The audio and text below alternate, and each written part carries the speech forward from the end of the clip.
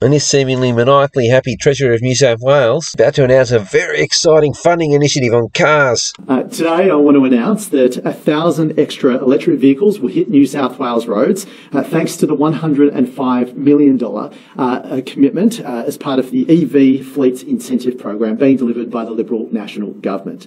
The Liberal National Government is delivering New South Wales residents paying $100,000 per car for 1,000 cars. We're helping 20 organisations to electrify their fleets as part of the second round of the incentive program.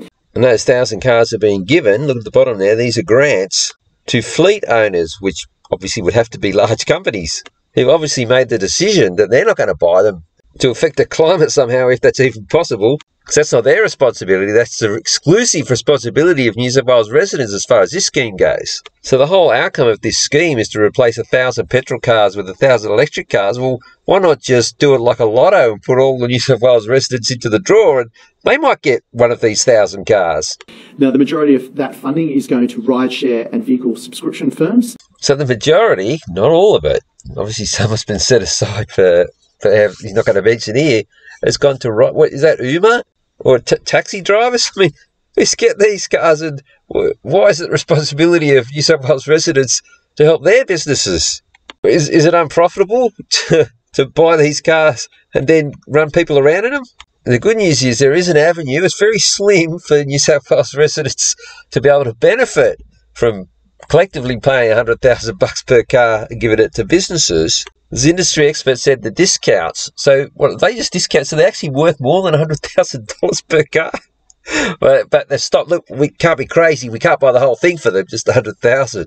And it would ultimately benefit consumers, because the new cars would filter down to Australia's second vehicle market. Oh, we get something. Now, think about how ludicrous this is. So, collectively, New South Wales residents buy these cars, and the people that get them, they don't have to, grant them back when they're finished with them. They get to sell them back to the people who pay for them in the first place. Do they have to? Can they just sell them straight away? Can they just give it $100,000?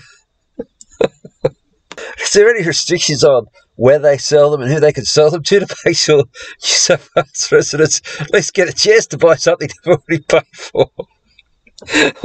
or if it's, say, discount, or we're going to have Queenslanders and Victorians coming up to pickles, or they're online, they might just buy them and transfer them out of the state. The first two rounds of support are expected to boost EV registrations by more than 10% here in New South Wales. Yeah, more than 10% means 10.01%. So there's probably about 10,000 electric vehicles. There's going to be now 11,000. It's costed us $100 million. And round 3 is now open as we fast-track the state's electric vehicle fleet of the future. This is all part of the New South Wales Government's $633 million electric vehicle strategy. 633, couldn't have been 632. So that's 6,300 all up, an extra 5,300 on top of the 1,000. And granting them to business. So the 1,000, he said, are going to, well, didn't say exactly who, but hinted that it was Uber and taxis, and that's not all of us, it's some of them. So the other roughly 5,300 it's actually a bidding process, and here's the eligibility. So this is in rideshare now. It says individual fleets must operate a fleet of at least 10 vehicles in New South Wales to support your organisation's purposes. Well, that rules out small businesses. Say you got 9, well, no, you can't have them. Well, that cut-off is ultimately all they're trying to do is replace petrol cars with electric cars. Eligible organisations include but are not limited to. So that means anyone can get one as long as you've got more than 10, as long as you're big enough. Businesses, local council and non-government organisations. Well, this was a major bank in New Zealand back in 2018. So obviously Westpac, they're keen on electric vehicles and they qualify. They definitely have more than 10 and they're a business. So I'd imagine, they might throw the hat into the ring for some of these 5,300 cars on top of the rideshare ones.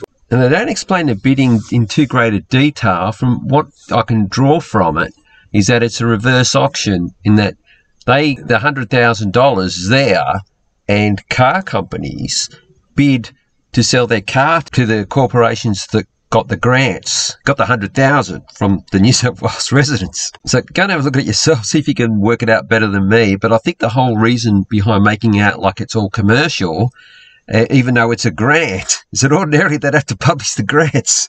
Okay, well, who got this money? We don't want them to have it. Well, because it's done like this, I think they're going to try and hide who got the $100,000 under commercial in confidence. There was a Q&A question I found quite interesting. Can they be used for personal use? Look at the second paragraph. Of course you can. This is harking back. Why didn't they just do it as a lottery? Well, that means, say, someone from a poorer part of the outskirts of Sydney isn't going to get a $100,000 car, whereas for their personal use. Whereas, big corporation executives, their wives might need a car. Which is about ensuring that New South Wales is the most affordable place to own and drive an electric vehicle. Now, what he should have added in there to make it more accurate was that it's the cheapest place to drive an electric vehicle for 0.105% of the population when you divide the 6,300 cars by the number of registrations. In other words, 99.895%. It won't be cheaper. If you're not a corporation with more than 10 cars, you've got to stump up the $100,000 from your private funds.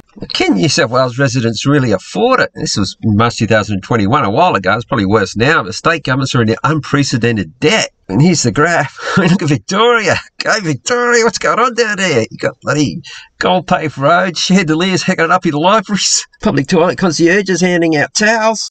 Now, this would be more realistic. God, you spend a lot of money. But New South Wales is up there over $55 billion in debt.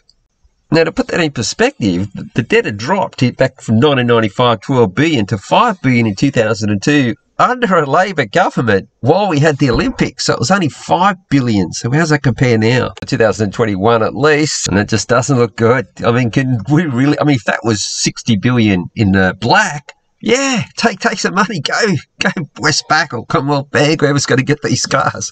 But we can't really afford it right now. And in fact, we borrow the money off the banking system, so they'll be getting interest as well as the cars. Now, while he didn't mention that these grants, I can't stop looking at that grants down in the bottom left-hand corner to turbocharge. Yeah, point.